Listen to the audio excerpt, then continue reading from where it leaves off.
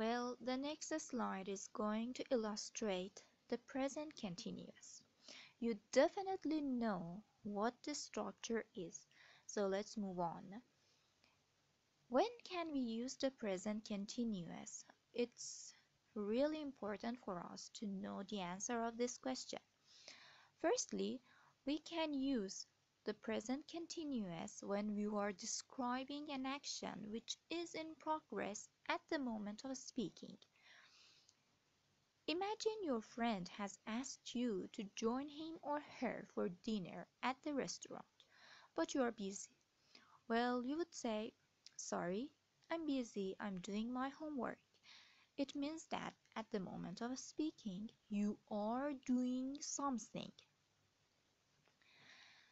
Secondly, we can use present continuous when we are talking about unfinished progressive actions, and these actions are not necessarily happening at the moment of speaking.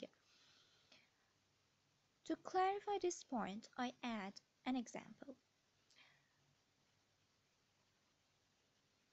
We are learning about German philosophers in this course. To be more exact, learning is not happening right now at the moment of speaking. In other words, it is happening over a period of time. Finally, you can use present continuous for talking about a future arrangement, especially when you use a future time expression with your sentence. Take this example.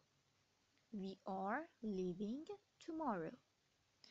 So this sentence refers to the future time. We are talking about the future. Well, the review of present tense is done. I do hope that you will learn and remember all of the points. Thank you.